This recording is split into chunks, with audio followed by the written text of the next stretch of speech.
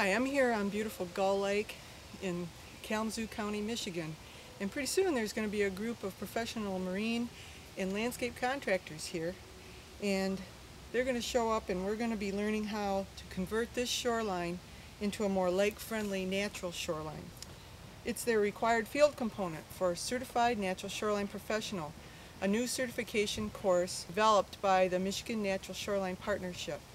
It equips contractors with the knowledge and the skills to expand their businesses into more lake-friendly shoreline erosion control and landscaping along inland lakes. It really offers alternatives to the traditional turf to the seawall or rock riprap. Each of these contractors recently completed 3 days of classroom study.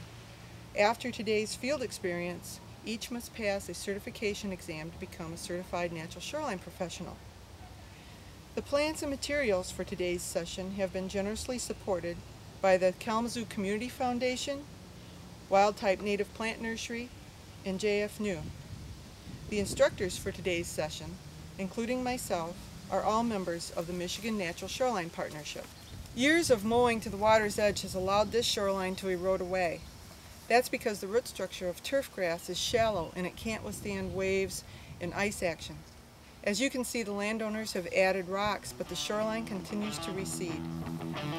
This group is pretty enthusiastic about becoming certified natural shoreline professionals and the niche market that this certification can open, with lakefront property owners interested in more lake-friendly natural landscapes. It'll be a busy day. Let's see how it goes.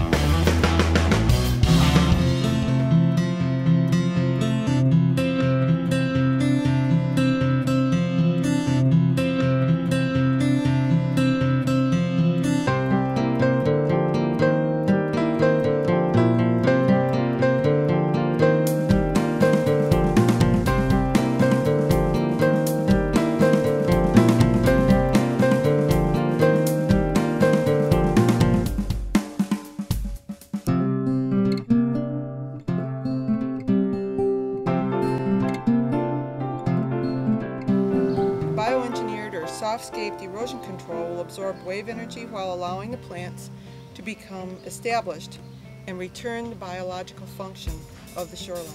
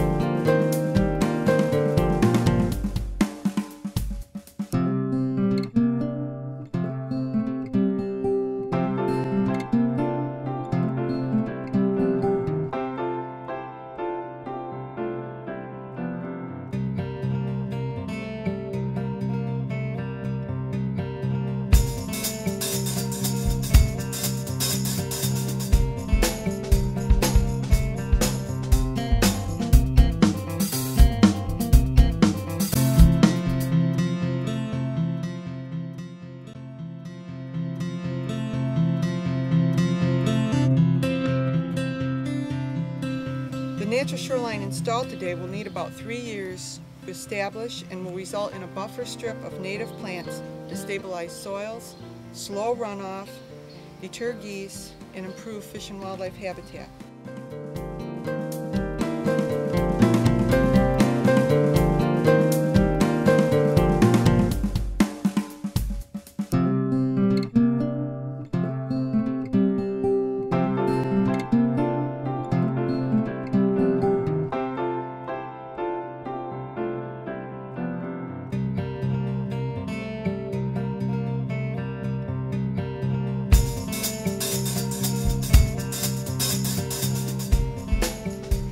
Contractors have also been versed in the need for maintenance during the establishment period and will be communicating that to their future clients.